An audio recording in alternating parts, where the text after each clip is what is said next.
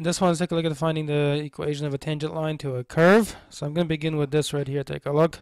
I'm going to write here 1 over x. F of x equals 1 over x, that is. I'm beginning with that.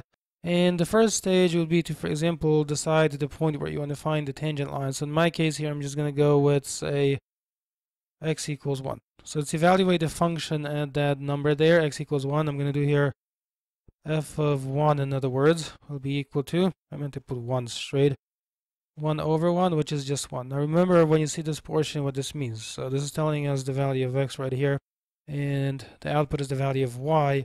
So you group this together into a point. So x equals 1 and y equals 1. That's our point. That's the first thing. The next stage in the process usually is to find the derivative. So let's find the derivative. To do that, I'm going to rewrite my function here so it says like this. X to the negative first. I'm writing it this way because then it's easier to see how to use a power rule, for example. So here, let's find the derivative. I'm going to say f prime of x equals, and by the power rule, here you have x to the negative first. So you bring the negative 1 down, you put times x, and then in the top you subtract, so it becomes negative 1 minus 1. Then you finish that up. So this becomes negative 1 times x to the negative second, and then commonly this is written as negative 1 over x squared positive, just like that. Once you have that portion, then you evaluate the derivative. So in our case, again, remember that the value of x we're using is x equals 1 over here. And we need to find the value of the derivative. So I'm going to put here 1. Evaluate the derivative. It's going to give me negative 1 over 1 squared, which is just negative 1. So in this context, remember, this value here is your x from the point, and that value is now basically the slope. Right? That's what the derivative represents at a particular value of x, the slope. So with that in place, next stage is to actually use this equation. Take a look. That looks like this. Going back to more basic math, you're going to do y minus y1 equals the slope over here times x minus x1. So in our case, y stays. The y1, that's just this point right here, y equals 1, okay? So I'm going to put here minus 1 equals, for the slope, you stick in the value of the derivative, so that's negative 1.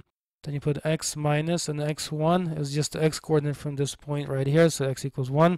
So I put that over here. Then I work this out, so it gives y minus 1 equals negative x. I distribute over here just like this. So negative x and then plus 1. And then you add 1 to both sides in this equation, so y will be equal to negative x plus 2, just like that. And this is then the equation of the tangent line. Now sometimes it's helpful, sometimes people might ask you to sketch a picture. So in this case, to sketch a picture, you mark 1 over x, you're graphing this quantity, 1 over x right here, okay? So this is your y-axis, this is the x-axis. It looks like this, and I know that because I've sketched it a lot of times. And then the point of interest is this point right here with these coordinates 1, 1. This point is coming from here, x equals 1, y equals 1, okay? That's where it's coming from. And then you kind of sketch the equation of the tangent line as touching that curve, just like that, at that one point right here. And that is it. Thanks so much for watching. Leave a like. I'll check you out in another video.